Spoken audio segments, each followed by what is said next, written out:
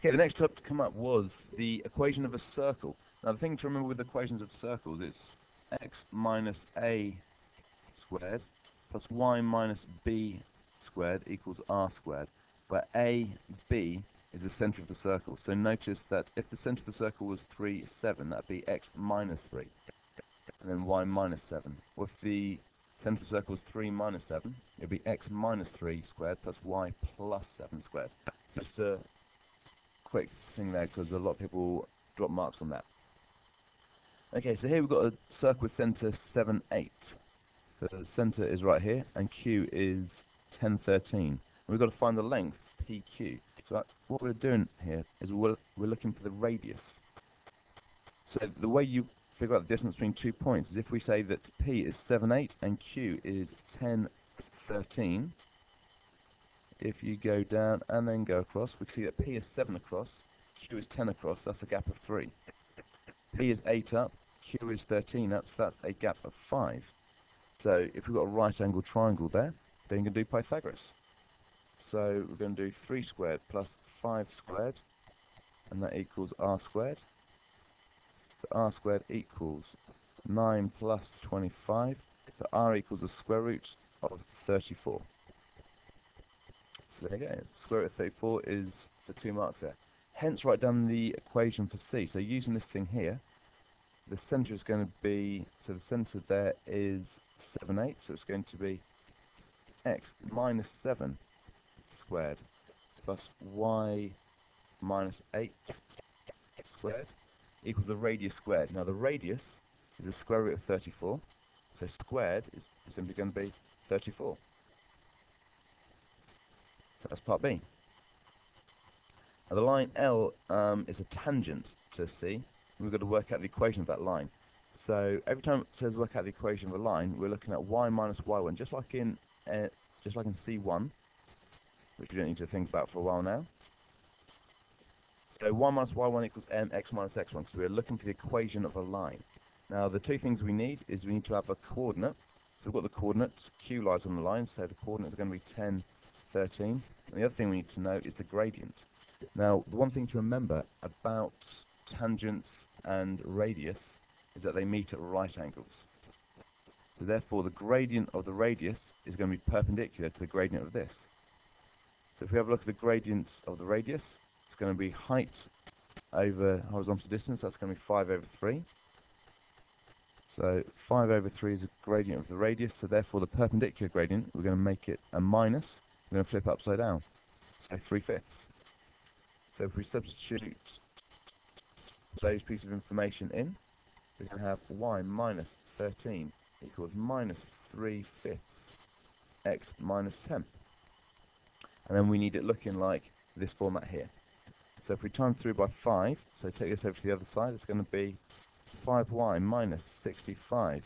And we multiply out with a minus 3, minus 3x plus 30, just be careful with the minuses there. And get everything onto one side, so we're going to make the x positive. So bring it over to the left-hand side, so we get 3x plus 5y minus 95 equals 0. And that's it.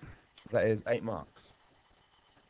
So this question appears on all papers, to be fair. So on 2015, it looked like this, but it was only question 2.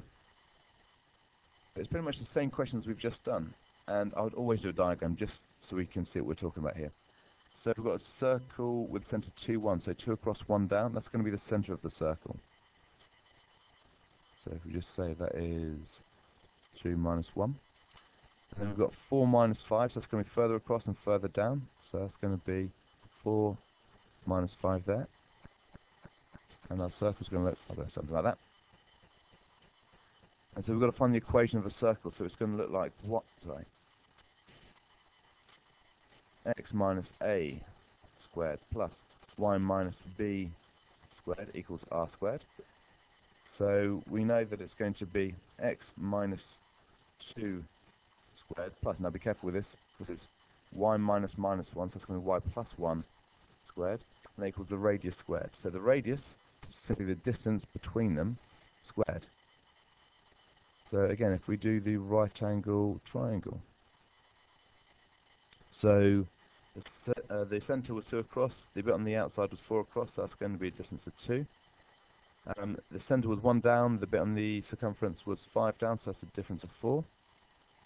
So the radius squared equals 4 squared plus 2 squared. So the radius squared equals 20, because that's going to be 16 plus 4, obviously. So then the radius equals the square root of 20. Now, of course, you could write the square root of 20 as the square root of 4, square root of 5, so 2 root 5. However, the equation over here says radius squared. So if the radius is square root of 20, the radius squared is simply going to be 20. And that's our 3 marks. Find the equation to the tangent to the circle at point A. Given your answer in the form ax plus b, y plus c equals it. We've just done this question. So let's do it again. So the tangent looks like that there. So we find the equation of a tangent, so it's going to be y minus y1 equals mx minus x1. So we have got a point on the line which is 4 minus 5, but what we don't have is we don't have the gradient. But we know that the gradient of this line here, this change in height is 4, change horizontally is 2. So it's 4 over 2, which equals 2. However, if you look at this, just by doing our diagram, and again, it's easy to see if we've done a diagram, you can see that this slopes down. So it's going to be minus 4 over 2, and then equals minus 2. So for the perpendicular gradient, we're going to change the sign and flip upside down. So the perpendicular gradient equals 1/2. And then we substitute these into our equation. So y minus 5, so y plus 5 equals 1/2 x minus 4. And then they want it in this format here, so we've got fractions, so we're going to times this 2 to the other side to get 2y plus 10 and multiply it to 1 equals x minus 4. Personal preference, I prefer the x being positive, so x minus 2y minus 14 equals 0. And that's enough to get us all the marks in that one. So that's the 2016-2015 covered. Now we're going to have a look at the 2014. Now this is question 9, so this should be a little bit trickier. So, yes, it's a little bit trickier, this one. Now we know that Q is, said in the question, that is 11 and then K, and we've got to work out what the value of K is. So how are we going to do that? Well, let's think about what we know. We know that a radius and a tangent, which we're told, and they meet at right angles. So then if we were to join that up there, we'd have a right angle triangle. So we could then, make it a little bit straighter, we could then work out what that distance is there. Blimey, I'm there. There we go. So we can work out what this distance is here. So in order to do that, if we've got a right angle triangle, we've got 4, we've got 6 root 5. So we're going to do 4 squared plus 6 root 5 squared. And then we're going to square root that. So that's going to be the square root of 16. That's 6 root 5 times 6 root 5. 6 times 6 is 36. 5 times 5 is, so root 5 times root 5 is 5. So 5 times 36 is going to be 180. So 16 plus 180 equals 196. And nicely, the square root of 196 equals 14.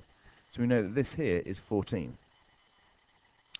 Now, if we decide to make another triangle, because we know that Q is 11 across.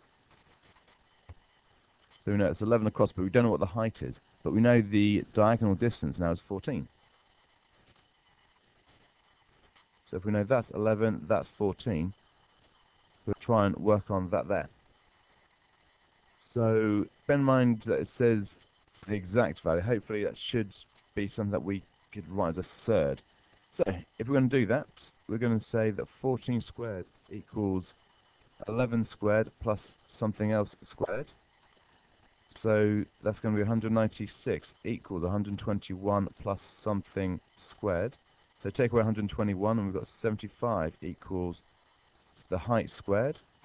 So the height is going to equal the square root of 75, which we can say is root 25 root 3. So that's going to be 5 root 3.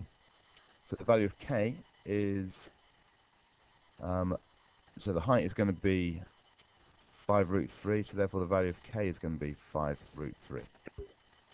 And if we know that the value of k is 5 root 3, the equation for the circle is going to be x minus the x coordinate, so that's going to be x minus 11 squared, plus y minus, and then the y coordinate squared, which we just worked out is 5 root 3 squared, and that equals the radius squared, and the radius here we can see is 4, so that's going to equal 16, and that's how to do all of the coordinate geometry questions in terms of circles for these papers.